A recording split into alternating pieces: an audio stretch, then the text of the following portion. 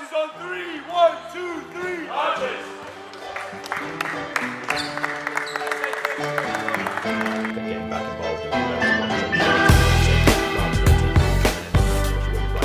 definitely makes a big difference. Yeah, and just going on to sort of like your career now as a player and as a coach, how do you see yourself at the moment in terms of your personal goals of trying to really embed the players and believe into the culture of the Archers Club, and as yourself really, you know, being that leader as a pivotal figure, if you like, amongst the, you know, the younger teams as well? Where do you see yourself fitting in all of that, really?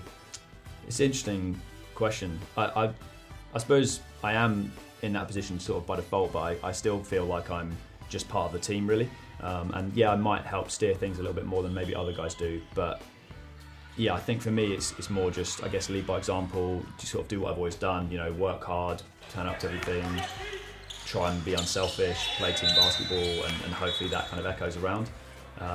Yeah, try to have positive conversations with people as much as possible, and yeah, I guess it's more of a lead by example type thing.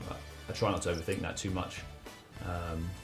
Yeah, I hope it's working out, I don't know. Yeah, I respect that. I think you always want to develop people and create leaders and make people think, right? Like I don't, my ideal situation is that if I don't show up, they'll still be fine. So getting them to think constantly about, you know, the tactical decisions, or how the group is, or who needs a conversation, or, you know, how we're playing, what can we adjust, those kind of things I think are really important.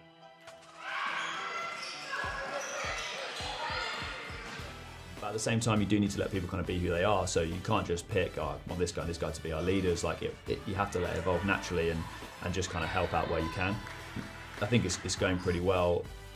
It's been really interesting for me, like I said, because we've had that missed year, and when I started coaching the Bucks first team a few years ago, probably 4 years ago maybe now, we sort of had a big influx of players at the same time as I started coaching, and we had that group through about 3 years and didn't change too much. So it's been really interesting this year to have quite a few new faces from last year and the year before kind of forming this new group, which has obviously come with its own challenges. But looking forward, I think we've got some great characters, some great talent over the next couple of years as they come through, second, third years. Like, I think there'll be some exciting basketball to be seen.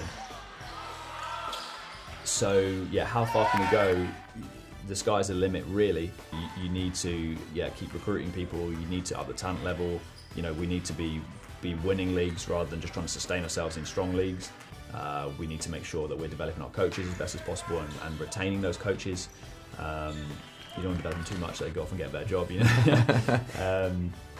But I feel like it's going in the right direction, and hopefully it's a snowball effect, right? Like we're getting going now, and we're bouncing back from COVID really well. So yeah, we've got so many guys behind the scenes working hard that I'm sure it will keep growing.